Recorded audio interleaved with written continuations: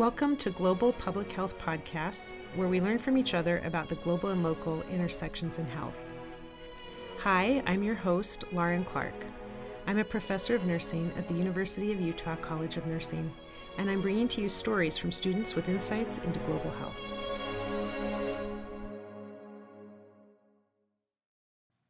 Today we welcome Danielle Cole to our Global Public Health Podcast. As a nursing student nearly finished with her education, she's really connecting some of her past experiences to her future profession. And for me, I think about the reasons that she's becoming a nurse.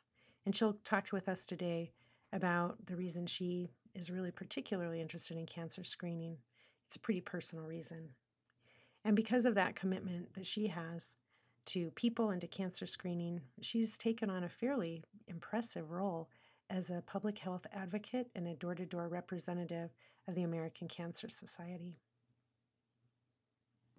My name is Danielle Cole, and I just finished my third semester here at the nursing program. I grew up and currently live in West Valley City, Utah.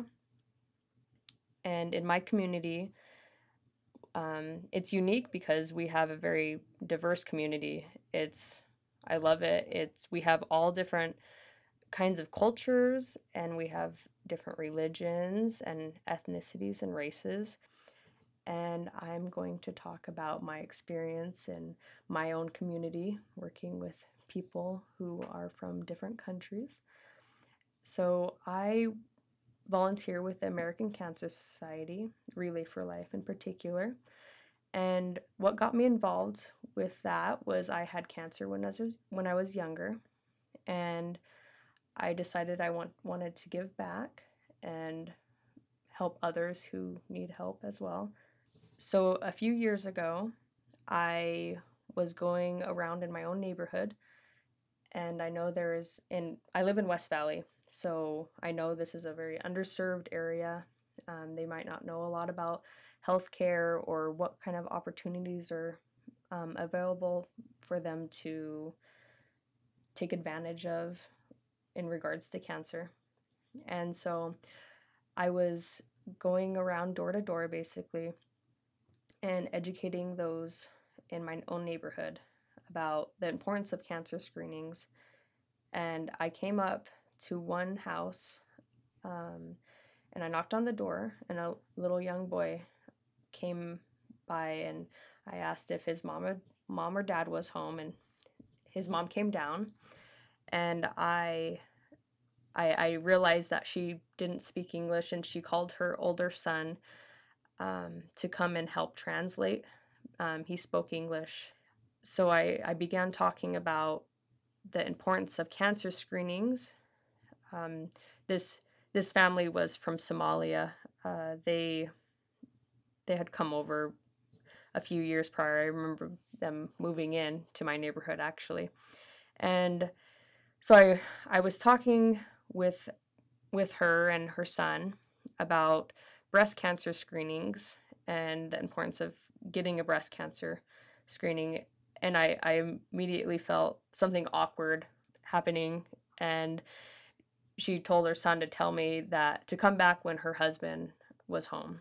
And so I left, and I came back the next day, and her husband was home, and I was talking to him and her about breast cancer screenings, and he spoke English quite well, and he told me that his wife had a lump in her breast. And I informed them, I said I would go get that checked out by a doctor and to see, just to make sure everything is okay. And he's like, yeah, okay. And so I leave the house, and I come back a while later, and he told me that when they went to the doctor, that everything was okay and that it wasn't cancerous. But the doctor told them to come back and get regular screenings done just to make sure that nothing happened, that no cancer did develop. And so he was very grateful they were both very grateful that I came and visited them that one day. So I think it's important to understand that in your own community, there's people from all areas of the world, and I think it's important to advocate for them to go get regular screenings done because they may have not had that opportunity in the country that they lived in prior. And it's important to build that personal connection with them because they might be more willing to go and seek help rather than having an impersonal connection with someone and just telling them to go get help. Actually caring about someone is very important in in everyday life, especially when working with those who may not know the healthcare system in America. And it's scary. It's not easy to work it. So just being there and being a friend and genuinely caring about someone is important. So I learned a lot from this experience working with this family.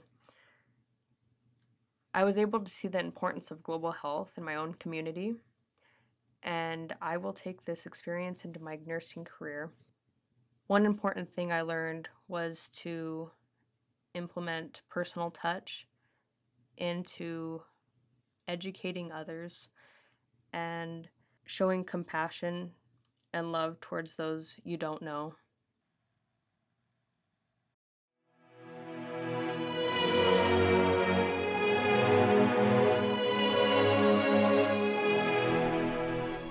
Thanks for tuning in to the Global Health Podcast, where we learn from each other about the global local intersections in health. I'm Lauren Clark. Thanks for joining us.